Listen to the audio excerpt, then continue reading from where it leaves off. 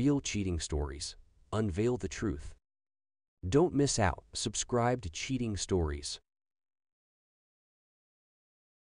Can't stop soft cheating on my wife. Me, 31 years old, and my wife is 29, have been married for over 10 years now.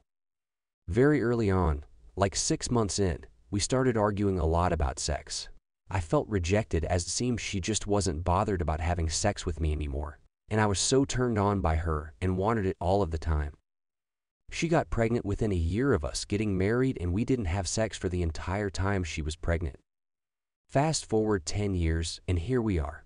I feel like she isn't attracted to me as she just isn't bothered about sex much at all. We argue about it and she tells me I'm wrong and she is. But then nothing changes and we repeat this cycle. I started occasionally using paid com-to-com sites while she was pregnant, and I quickly got hooked on the attention and validation that I got from these girls, who actually made me feel like I was attractive.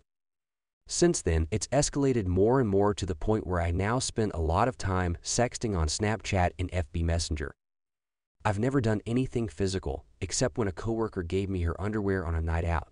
But nothing else happened. But I am now so desensitized by this that it feels so normal to me, to the point where I will sometimes reply to messages while she is in the room.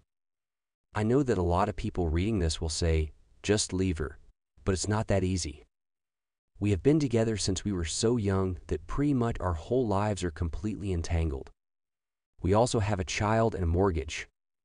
On top of this, I have previously been diagnosed with borderline personality disorder, which makes it very hard for me to fully let go of her.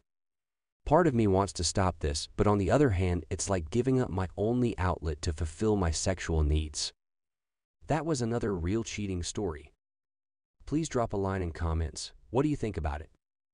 I wish you a great day.